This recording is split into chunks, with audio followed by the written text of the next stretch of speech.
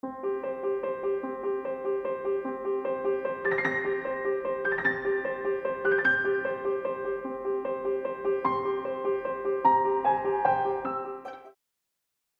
this is Frank Wilczeck.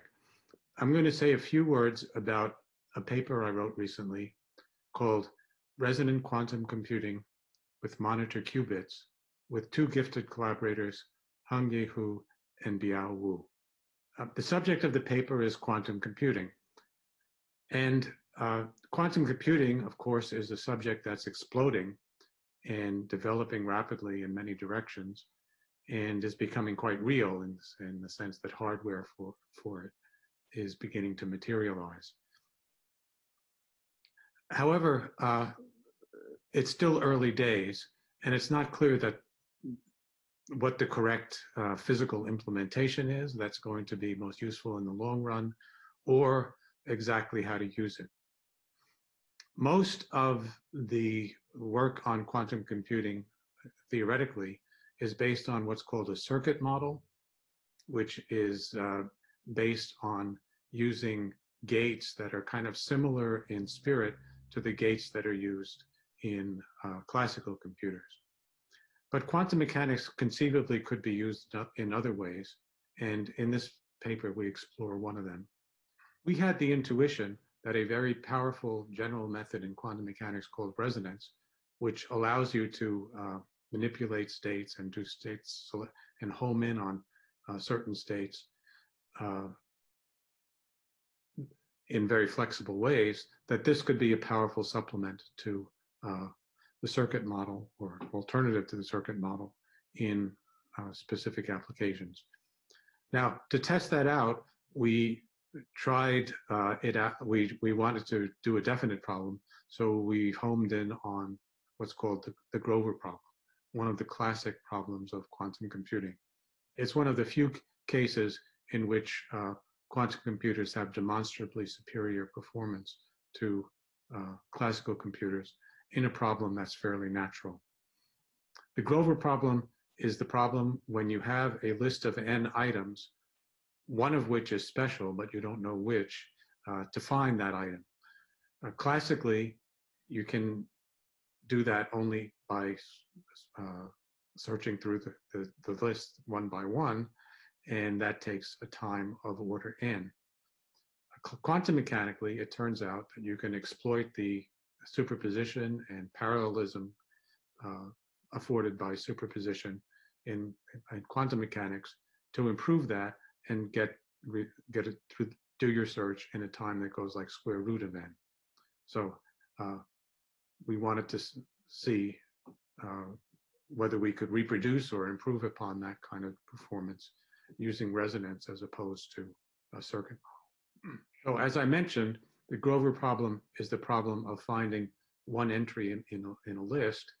The physical implementation of this involves looking for one state of lower energy. You don't know the state in advance, but one state of lower energy among n states, all of which otherwise have equal energy. And this is a perfect problem for quantum resonance, which is very good at homing in on states with a definite energy. And sure enough, we found that when you follow through the mathematics, the resonance technique works very, very well for that problem. And in what I think is fair to say is a very clear, simple, and transparent form, gets the best result, that it takes a time of order square root of n.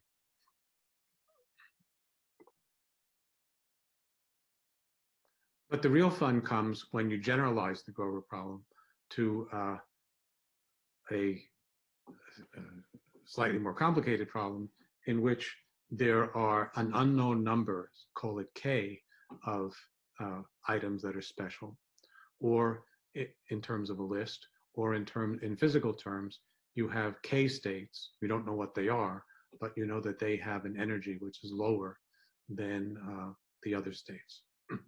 And the problem is now to find one of those states and also to determine what k is. The fun really starts when we consider a more general form of the Grover problem, in which the list has k special items out of n, and you don't know which items they are, and you also don't know what K is. So that's a harder problem, and it's still a subject of research in quantum computing. It's not completely clear what the best circuit algorithms are, how well they can do, and the known protocols, I think it's fair to say, are rather complicated for solving this problem. We found that resonance really helps in that more general problem. So I won't try to tell you about the details of the protocols we developed. For that, you'll have to read the paper. But I would like to mention one particular idea that came up in designing these protocols, which I think is very powerful and may have many other applications. This is the idea of a monitor qubit. What a monitor qubit does is allow you to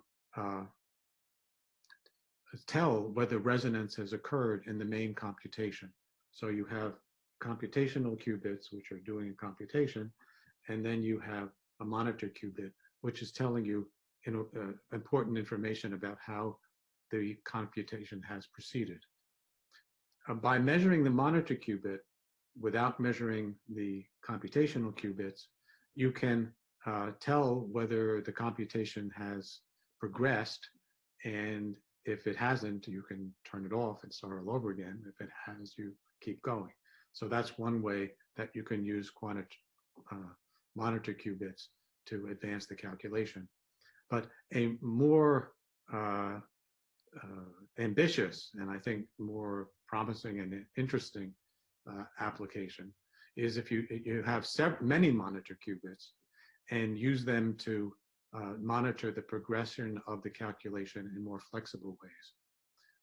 And you can be in this way, you can be continuously gathering information about intermediate stages of a computation and deciding to intervene or not, or when to make measurements, when to extract information, without interfering with the computational qubits, which infamously in quantum computers sort of destroys the information in the process of measuring it. So in particular, if you have many qubits that are monitor qubits that are realized as spins, the spins generate a magnetic field, and that magnetic field can be measured. And if you have enough of these monitor qubits, the magnetic field can be measured without significantly disturbing their internal state. And also, if you have many of them, small errors in any one of them gets averaged over. So in this way, we get performance on that generalized Grover algorithm, which is qualitatively different and better than the circuit models. So the lesson of this is that quantum computing is a physical issue, not just a mathematical issue, that the circuit model is not necessarily sacred, and that there are plausible physical mechanisms that where you can, by changing the resources available to a quantum computation, you may be able to do much better than conventional thinking would lead you to expect.